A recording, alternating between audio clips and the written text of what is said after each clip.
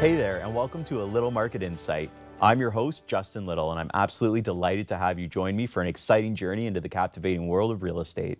Whether you're a seasoned real estate investor or someone taking the first steps into the property ladder, my mission is to provide you with the tools and knowledge that you need to make informed decisions. Today, I'm on the road with Stuart Websdale from A Buyer's Choice Home Inspection, where we'll be learning all about home inspections. We'll also be sitting down with Anthony Pizzuti, Senior Manager, Assurance and Accounting of MNP, to talk about capital gains, tax write-offs, and estate planning in regards to property. But first, I'm joined by Igor Lukacs of Kingswood Engineers to discuss creating open concept living in your home. Igor, thanks so much for joining me today. I am ecstatic. I appreciate it. Good outfit choice. We're a little matchy today. I almost went with the white shirt too. That's awesome. But I know one of the biggest things that you probably run into is removing walls, making that own open concept living, and that's really something that you need an engineer for. So let's start off with a basic question. How do you know if it's safe to remove a wall or not?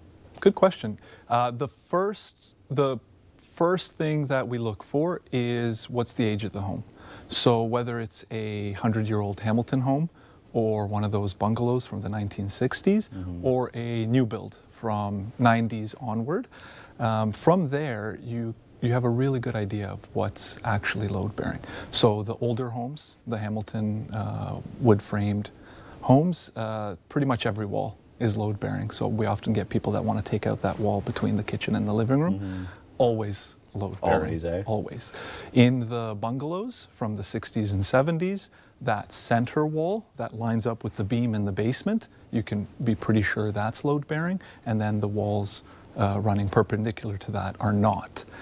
In the newer homes, after computer-aided design started to become popular, they started to do funky stuff where they'd hide beams.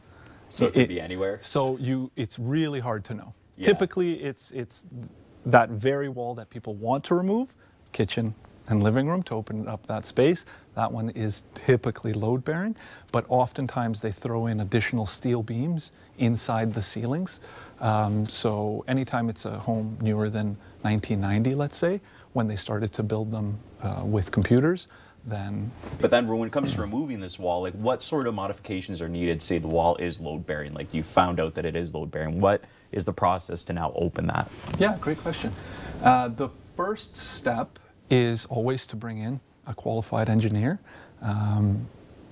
We come in and we assess what is actually being held up by that wall. So that's super important. Oftentimes people forget that maybe roof loads or snow loads can be part of that design, which has a huge impact on the beam size. So number one, we look at what are all the loads that are falling on that wall, whether it's just attic space or is it bedrooms, is it roof space, sometimes it's even additional beams falling on that support wall. Once we have that, also a super important component is to look at how are we going to transfer that load down to the foundations. So ideally when we're doing a wall removal, we want to focus on sending the new loads down to the exterior foundations, because then we don't have to do a lot of additional foundation work. If the beam ends for whatever reason in the middle of the home, then we also have to check the steel beams in the basement to make sure they have enough capacity, and if they don't, where do we need to put a new footing in the basement to make sure it's going to be okay. So I think most contractors have a good understanding of where a beam is needed. Often we find that what's missed is the foundation consideration.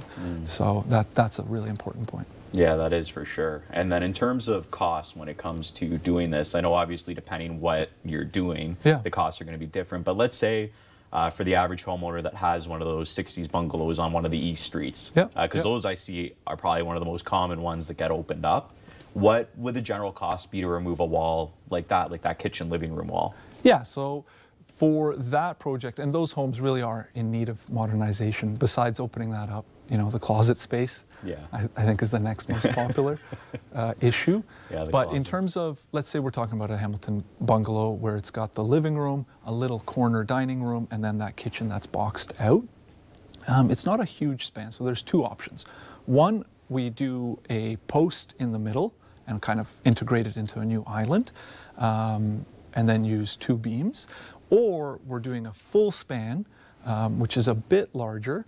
So the distinction there is typically if we're doing a post and we're spreading it over 2 beams, that 4-ply wooden beam in the basement often has enough capacity, so we don't have to worry about any foundation upgrades. Okay. If we're going to span the full 20 feet, the full 25 feet to open that space up entirely, then in the center of the home where all of that load gets transferred, we do want to be careful about foundation work. So, ballpark figures. In terms of getting a building permit done, $2 to $3 grand, about there. Permit fees from the city ends up being about $300 to $500. Contractors, I don't like to speak for contractors because they want to come out, they want to quote it. Yeah. But a typical, let's say an LVL beam or a engineered wood beam, that's 15 feet long and it's just holding up attic space, we're looking in the $5 grand mark for them to come do the demo, to set up their temporary support walls. Always important to get your temporary supports up, and then for them to install the beam. So I think $5 grand is the opening figure. If it gets longer, more complex, if you want to do steel to get a flush ceiling, then it shoots up to 10 grand. In the newer homes, when we're talking about replacing several steel beams with reinforced steel beams and a flush ceiling, then it ends up being 15 to 25 grand for 2-3 beams. Okay. That's the general. Yeah. Those are great quotes. And you touched on the one thing that's important is permits. Yeah. Permits. I know a lot of times, unfortunately, people do this project without it, but it's important to go through that process. So it's good to incorporate that cost as well. And then when you're taking these walls down, what are some of the common challenges that you'd say you run into?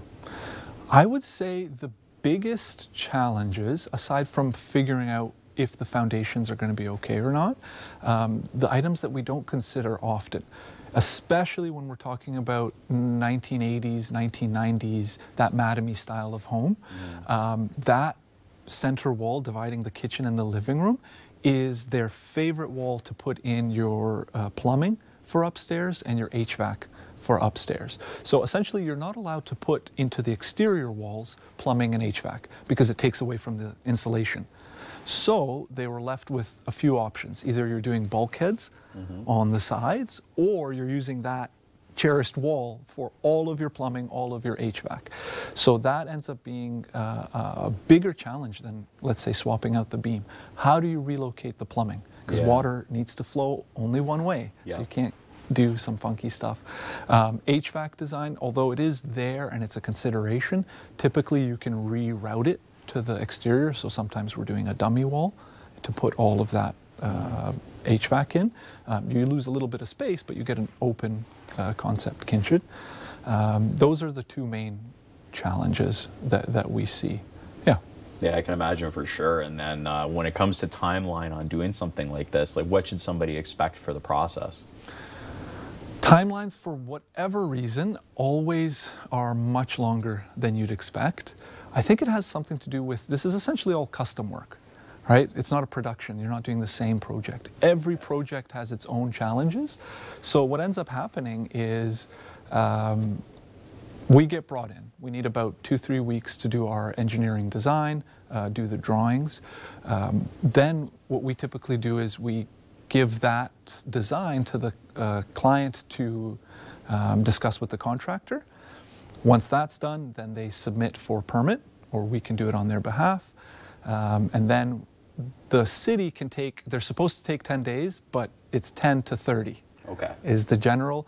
Contractors actually doing the work, not super time consuming, but it's getting the contractor lined up that eats up most time. So contractors can do this kind of simple project, let's say 5 days for the framing, but getting them lined up, materials and all that ends up being much, much longer. So perfect. 2 months. Yeah, 2 months. There you go. All right. Well, thanks so much, I really appreciate you joining us today. Up next, I'm on location with Stuart Websdale from A Buyer's Choice Home Inspections.